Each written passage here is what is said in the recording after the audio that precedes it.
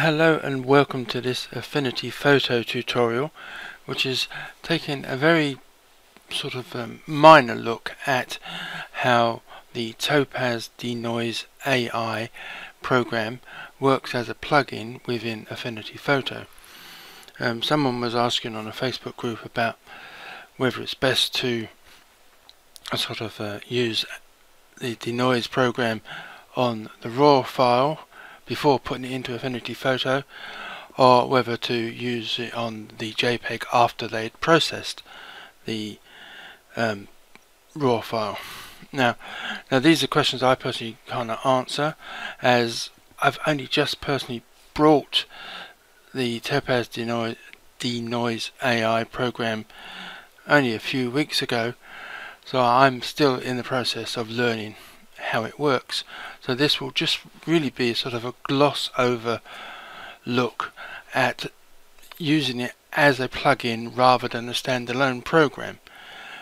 But just so you know that if you do buy it, it will work as a standalone program, and you can have the shortcut on your desktop, and you can open up DeNoise, and the same goes for Topaz Sharpen as well.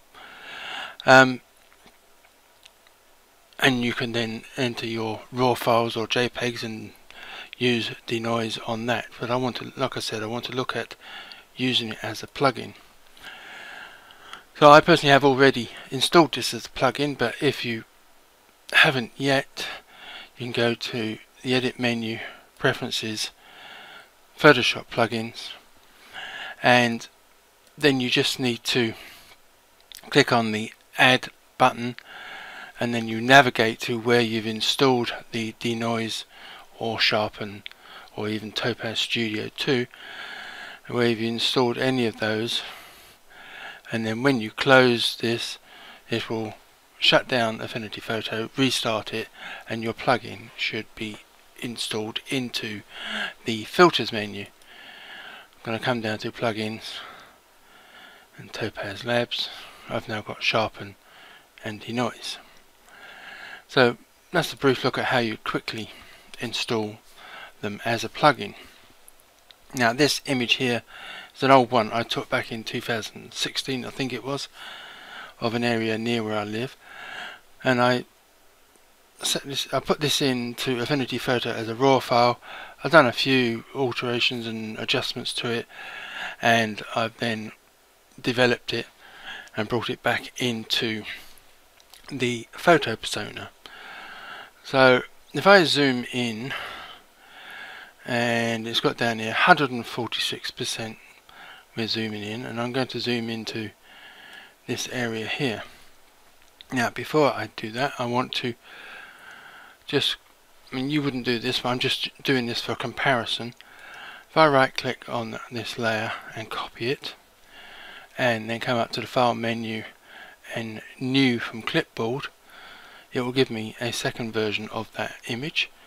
So if I zoom in again to 146%, bring this up to roughly the same area.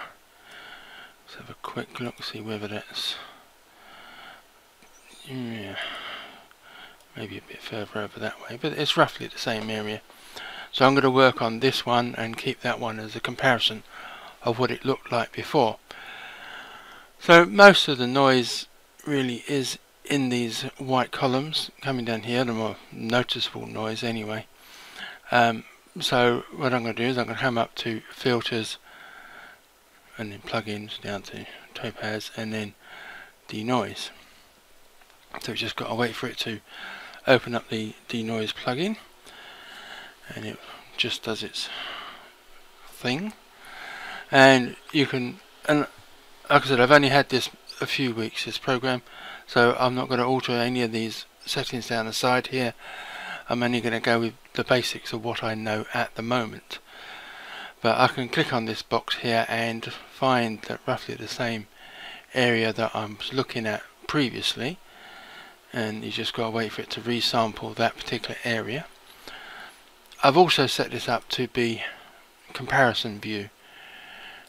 So this is the original, and then you have three different filters of varying degrees of denoising, and this is the DeNoise AI, this is AI Clear, and this is Low Light.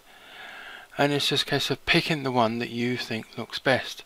It's a personal choice, and from my viewpoint looking at this, I think it's going to be between DeNoise and AI Clear.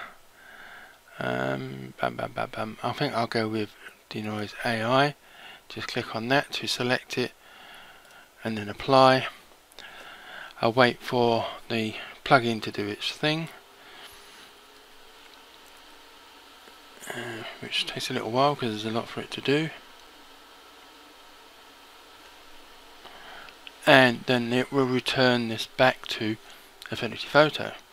So this is the version that has been altered, and hopefully you can see that they are much cleaner, much nicer columns. And if I go back to the first one, and that is the one with much more noise in it. I mean, obviously this is magnified at 146%. So I mean, at 100%, it would, probably be less noticeable that it's been denoised. But I hope you can tell, just by that quick demonstration, how well DeNoise helps to reduce the noise from that image. I mean, you could also then go one step further, for example, and then probably sharpen. I'm not actually testing this. Let's try sharpen just for the fun of it. And close that. And similarly, I've only had this a couple of weeks.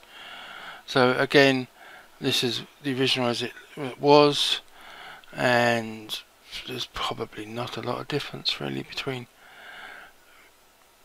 I mean, stabilize is probably you got sharpen, focus, and stabilize. Let's try stabilize.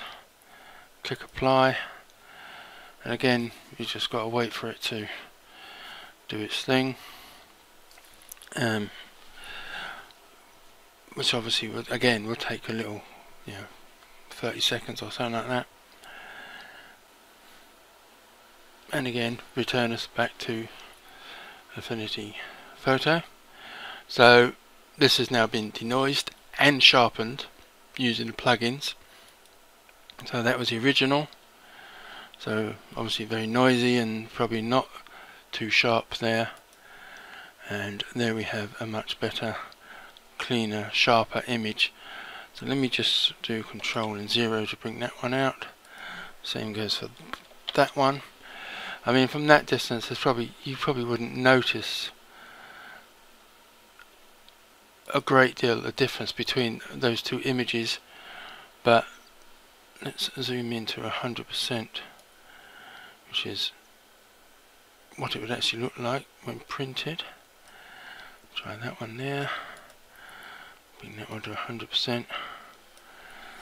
So hopefully you can tell that's the original, so much more noisier and not as sharp, and that is the much crisper looking and less noisy version. So really that is it, basically. Just mainly looking at the DeNoise program, but I've just sort of tacked in a bit about the sharpen as well. So hopefully when I learn a bit more about both of those programs, or plugins I should call them, I can learn how to get even better results. So hopefully this has been of some help to anybody who's thinking about buying either of those Topaz plugins. So thank you for watching, and goodbye.